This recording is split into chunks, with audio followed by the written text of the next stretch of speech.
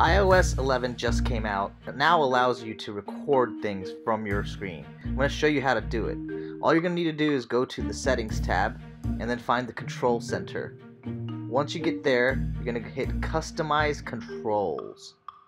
Once you get there, you'll see an icon that says Screen Recording. Now you can customize that little pull-up menu that you see from the bottom of your phone and add all these different things. What we're going to do is go ahead and add the Screen Recording icon, and then that'll allow us to go ahead and record our screens.